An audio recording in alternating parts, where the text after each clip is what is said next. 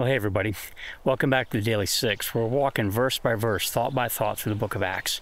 Grab your Bibles, Acts chapter 6, verses 8 through 15. Let's finish up this pretty short chapter, and we're going to ask the Holy Spirit, what does he have to say to us? Where do we fit in this story? So Acts chapter 6, verses 8 through 15, read it, pause the video, read it, and then let's soak in the Holy Spirit, see what he has to say to us. Come on with me.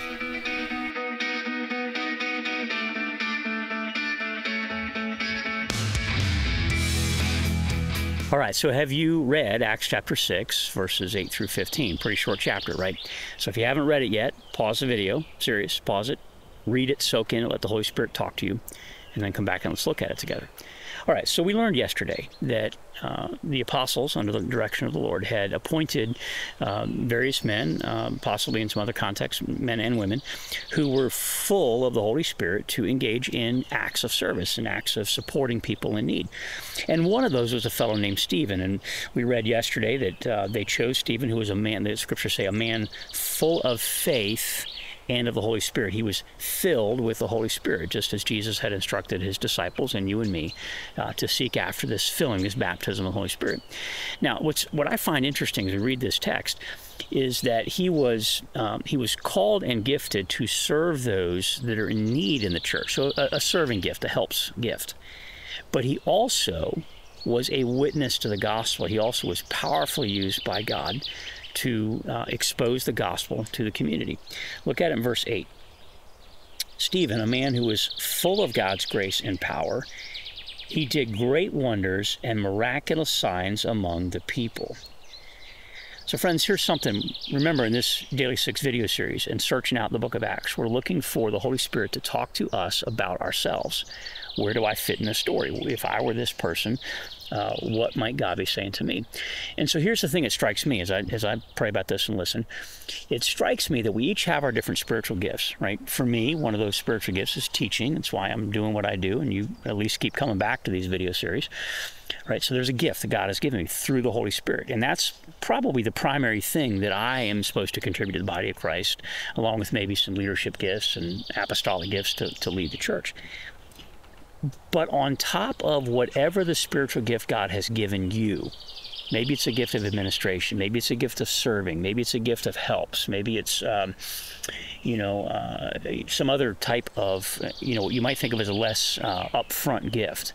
Others of you might have a gift of evangelism or whatever. So whatever your spiritual gift is, whatever God has called you to do, and yesterday we asked the Holy Spirit to reveal that and surrender ourselves to that calling. Whatever your gifting is and whatever it is God's called you to do, there is also the call and the generalized filling of the Holy Spirit to be a witness, to be an example, to be a light in this darkness. And so that's exactly what Stephen did. Now, verse 9, we learn there's a lot of opposition that rose up to him, right? Religious people have problems with people who are filled with the Holy Spirit and they're operating because they can't control it. It's something beyond themselves. It's not manageable, right? But look at what happens to these men who oppose them. Verse 10, well, the latter part of verse 9, these men began to argue with Stephen, so they're pushing back. But, verse 10, they could not stand up against his wisdom, or notice this, or the Spirit by whom they spoke, by whom he spoke. Those in opposition, those who were opposed, could not stand up to the wisdom of Stephen, or, this is important, or the Holy Spirit by whom he spoke. All right, so here's what I'm thinking as I'm looking at this text and listening and thinking about how does this fit in my context. All right, you and I get it. We're part of what a lot of scholars would call a post-Christian culture, that our nation and our society used to really revere Christianity back a couple hundred years ago, and then last 50 to 100 years, they began to find Christianity to be irrelevant.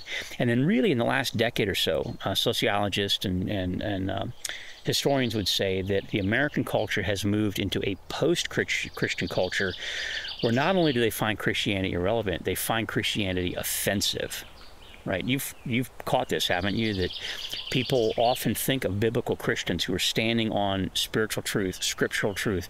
They might even call us bigots, or they might call us hate mongers, because we don't affirm, we don't step in and agree with things that are sinful, that are not in alignment with the revelation of God in Scripture. All right, so you and I are part of that culture where there is opposition to us.